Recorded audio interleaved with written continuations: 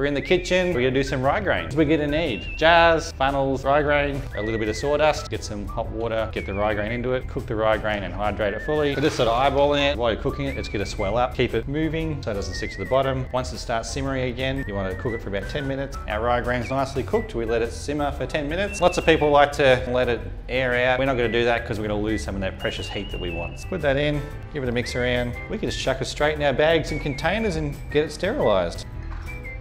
Don't overfill your jar. About 2/3 full, that's heaps. Injection port bags, people like to use these because you can inject your culture into your bag once it's made.